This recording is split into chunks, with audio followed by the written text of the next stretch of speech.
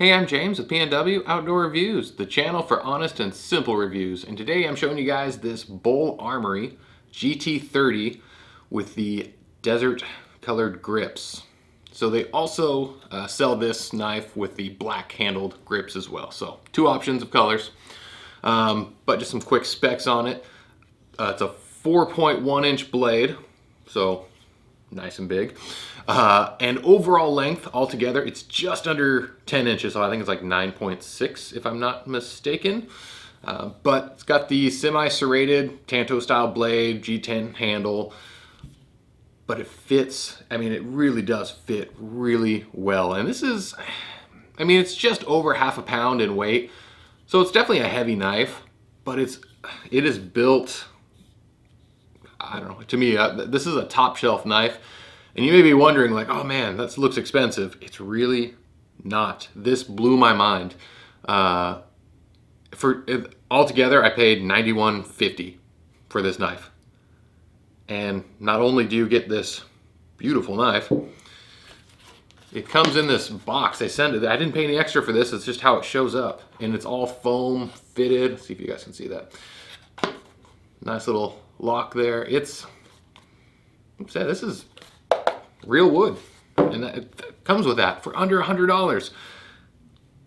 So you're going to see more from Bul Armory because for those who aren't familiar, which a lot of people in the Pacific Northwest aren't familiar with Bul Armory for some reason, they make a plethora of 1911s, and I do have one coming to the channel here very soon. So right now it's in background check jail, so yeah, that's coming. So stay tuned for that.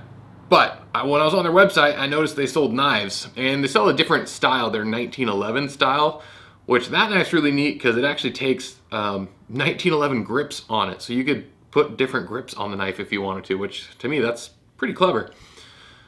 But let's see here, anything else? Well, I guess, yeah, it is a folding knife. I guess I could have addressed that right at the beginning of the video. But it is spring assisted. It opens up super simply. I mean, it just looked good. And the pocket clip, you can also mount to the opposite side. So there's also at the very bottom, there's a little like lanyard loop right there. If you wanted to do that, they leave that option. I mean, it's also got a nice little point to it. You might be able to break a windshield. I don't know. I'm just speculating. But yeah, I'll show you guys how sharp it is. I always do the paracord test. And I didn't sharpen this or anything, but I mean, it literally goes through it. I'll do two of them just to be a little more fair here, but simple. I mean, it's simple. It cuts right through it. Like I said, I didn't out of box. It is extremely sharp. I like this knife a lot. Yes, it is big, but I don't mind a bulky pocket knife. I really don't, considering ones that fit properly in my hands. So to me, this is definitely a winner.